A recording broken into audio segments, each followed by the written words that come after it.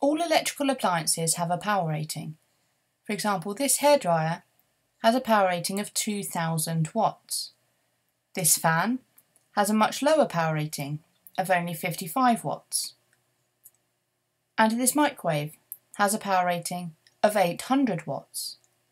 So 3 different household appliances, all with a different power rating. But what does this mean?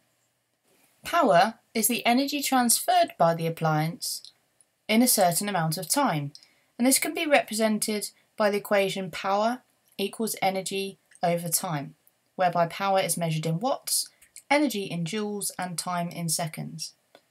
You can actually work out how much energy has been transferred by a particular appliance by rearranging this equation.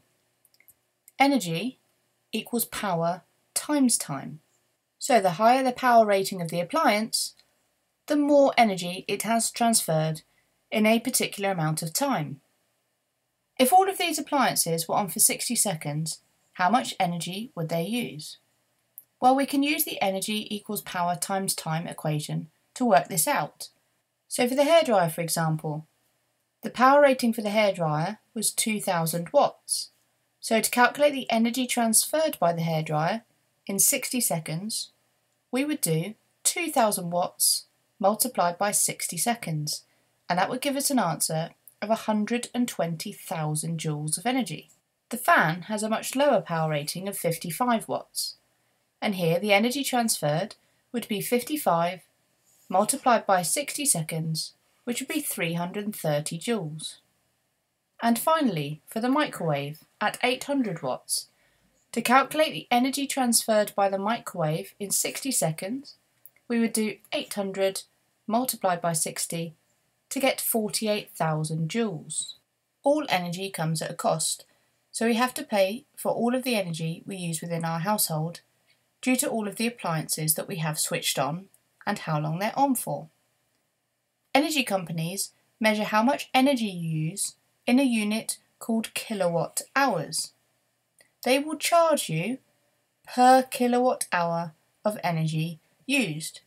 Our equation that we looked at to calculate energy said that energy is equal to power times time. But because in your household you use lots of power over a long amount of time, the energy companies find it easier to use the following equation. Energy in kilowatt hours is equal to power in kilowatts, and 1 kilowatt is equal to 1000 watts multiplied by time in hours. So they use this equation because you're using lots of power for a long amount of time, so they find it easier to calculate everything in kilowatts hours instead of joules, and they will charge a certain amount per kilowatt hour.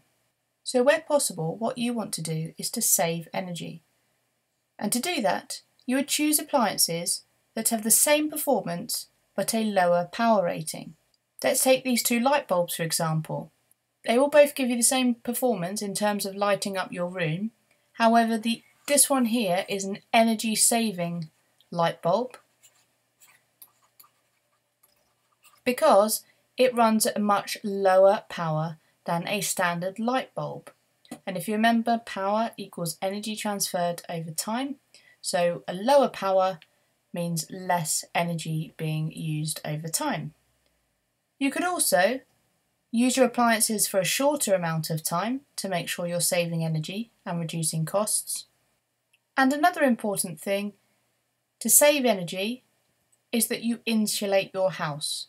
And you'll see lots of examples of this in terms of cavity wall insulation, loft insulation, draft excluders, double glazing and things like this. So all of these things to reduce the heat that is lost from your house and therefore will save you money and energy in terms of heating your house.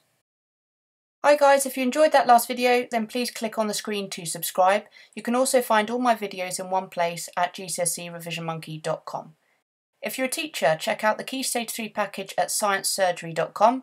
It contains all of the Revision Monkey videos as well as loads more Key Stage 3 resources.